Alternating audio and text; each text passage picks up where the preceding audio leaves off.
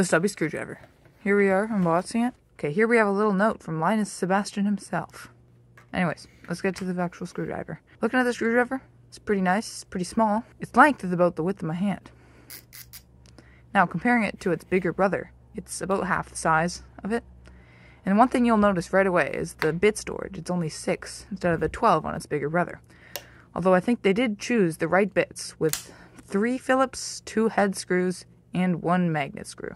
Down to the ratchet, it's pretty much the exact same ratchet. It's just as clicky and tactile and satisfying as its bigger brother's ratchet, although the shaft is a lot more stubby. If you're looking for a smaller version of the LTT screwdriver, well, here it is. It's pretty good.